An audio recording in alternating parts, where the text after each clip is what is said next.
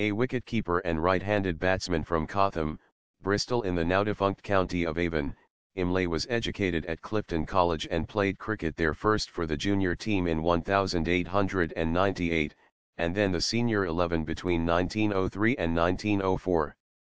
His prowess led to his inclusion in a National Public Schools 11 in 1904, and he proceeded to join Gloucestershire in 1905.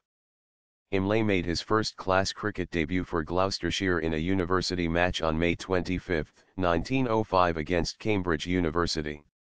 He made 17 and 12 with the bat, but 45 extras were conceded in the form of byes. Imlay would go on to join Cambridge University in 1906 and play cricket for the first 11 until 1907, playing 3 matches in total, taking 4 catches and scoring 20 runs.